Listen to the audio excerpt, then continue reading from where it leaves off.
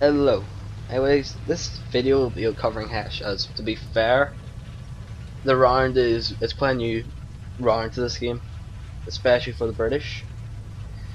I'll be joined by Code, which is mainly a Russian tank player, in discussing it, but the guy who actually helped me in this video was WarThunder. He was the one of the people who actually came up with the theory, and which we actually proved correct in this video. The theory is HESH. No, people have been playing it it's been played constantly in changing ways. The issue was no one ever knew how to play it exactly right. For example, people would hit harder parts of armor to try and cause sprawl damage, but that doesn't happen in this game.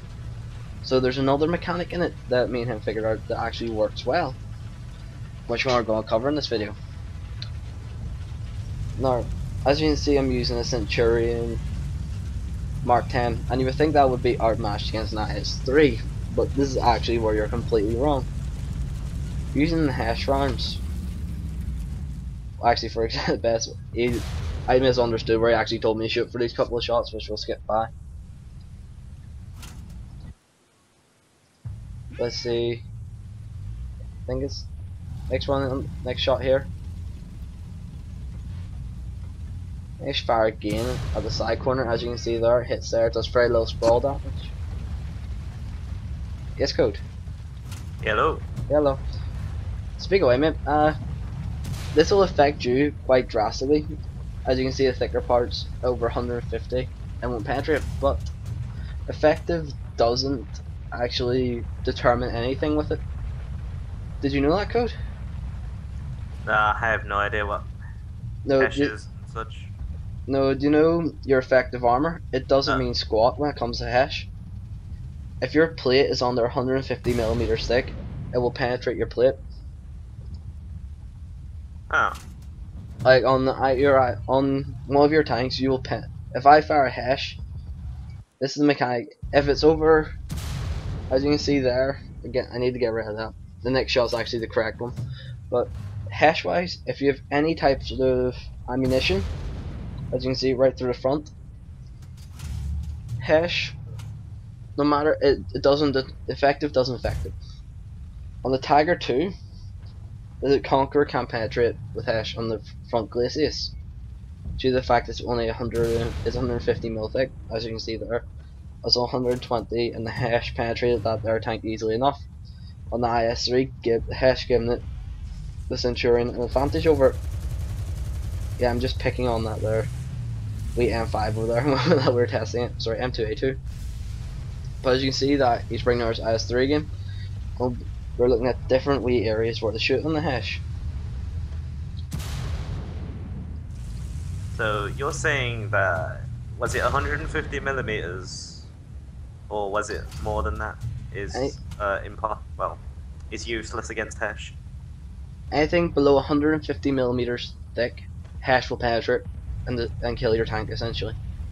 Alright, so pretty much all the T-54s and the IS-3 are pretty much screwed. The T-10M is penetrates straight from the front as well. Yeah. The effective doesn't affect it. The IS-4 is 160. T-10M is 120. Yep, effective doesn't mean squat in this tank. If the effective could be 500mm, the squat shell will still penetrate. That's how the mechanic works. Most people are playing it hope they get sprawl damage done. We tried on different tanks to prove the theory, like on the IS-2, and later on in the video there'll be other tanks like the Tigers we tried it on, just to prove the point. But as you can see, when you fire, we tried it on each cheek, the strongest point on the IS-2, 1944, which is what? How thick's armor on the IS-2 on the cheeks? Code, have you got the IS-2 mod 44? Yep. Let me just get that up now. It just, as you can see, the HESH round, once if used right and done right, is formidable. So for the cheeks of the IS-2, yep, it's about 100mm. That's base, right? Yeah, that's Was just this like effective? outside the turret. Yep, Well, was it effective? oh, effective thickness is 110 millimeters from what I'm looking at. Yep. We hit on the side cheek on the wee curve bit, so it should be about what?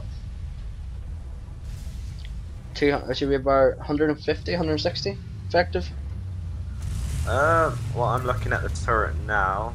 If you try and shoot the sides of the turret, it's about, because it's curved, it's 350 millimeters. But if you shoot the actual flat bit, Yeah. that's about, let's have a look, zoom out. Uh, yeah, it's about 120 millimeters each side. As you can see, the effective thickness doesn't actually matter really. To prove this theory, we brought out the Conqueror, and my friend left to bring out the Tiger tank. So this is where we're proving the point of the effectiveness. The Tiger 2H's frontal is 145mm on the upper glacis, while only 100 on the lower glacis.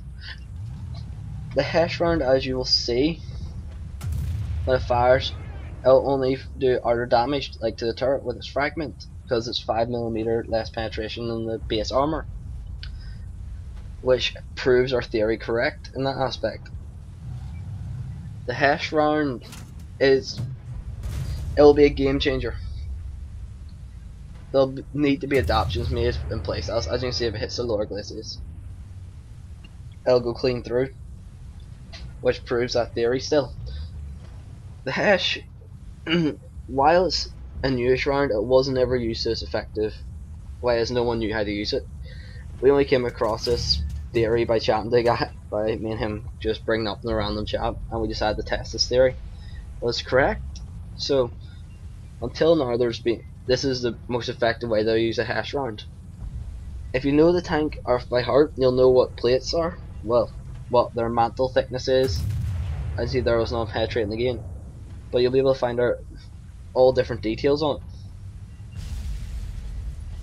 This is a prove it with 150mm penetration on the Centurion, Mark 10.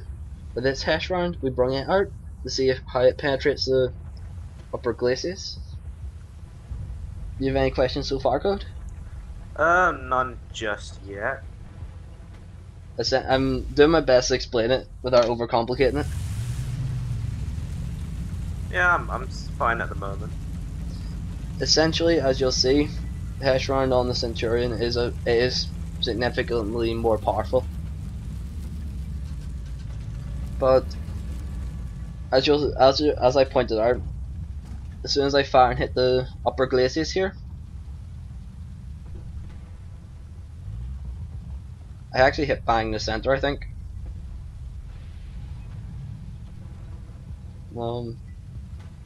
This is the HESH round will, as with me actually looking where to fire. As you can see, when it hits there, it'll go clean through the front of it because it's still 150mm, and it'll sprawl completely inside the tank, which proves our theory that depending on the unit it is, and depending on its base armor, will be whether HESH is effective or not. The HESH round now can do trap shots if aimed right, say on the T32, as I'll show you later on in this video. But the difference was HESH, its penetrating properties can be quite different. This is an unusual shell. Just one question. Yep. What's a trap shot? The trap shot. For example, if I fire my shot, it bounces off the turret into the top of the turret, or bounces into the tank. Alright, yeah. That's happened to me a couple of times. But the issue with the HESH one, anyways, I'll explain what happened there. The turret's 182mm thick on the front before I get into trap shots. As you can see, that also proves our theory that it doesn't penetrate anything more than is what it says, but will penetrate the lower units. So, if you want to penetrate a T10M, there's no chance that you'll penetrate the turret with HESH.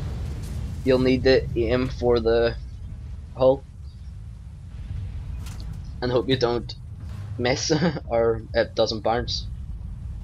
As you can see there, hitting even dropping the HESH on top won't always work because it'll ricochet. And he turned the turret slightly, giving it about 180 mil effective at that angle on us. As you can see, it didn't matter there, the HESH still penetrated at that angle, even with the additional track blocks on. So that again proves that it doesn't matter how well it's angled really, or how thick it is. If it hits, it'll penetrate. If it's under 150 mil or 145. Issue is if it's at long distances, be prepared for waiting times. As soon as you fire, pull back because it can take a while to reload. To answer your trap shot questions and explain it in more detail, essentially, it's not actually a trap. It's not what you would say a trap shot normally would be, but the HESH shell, if it hits in the right place, the shell will explode and cause massive amounts of shrapnel. So that'll instead penetrate the hull of the tank, the top hull of the tank. The shell would actually go into it, but the actual shrapnel will, and it'll cause far more damage to the internal tank. Alright. So everyone that was complaining about the HESH round being useless, if you'll listen to watch this video, hopefully will explain how to use it to use, as it was quite. The round had quite a bit of issues. As you can see here in the T32, the tougher tanks, as you can see there, the upper glacis and lower glacis goes clean through because it's only what 110, 120 mil thick, while the upper glacis is up to 200 mil, I think, possibly. Sorry, the turret's 298, isn't it, on the T32? The T32? Yep. I'll have a look.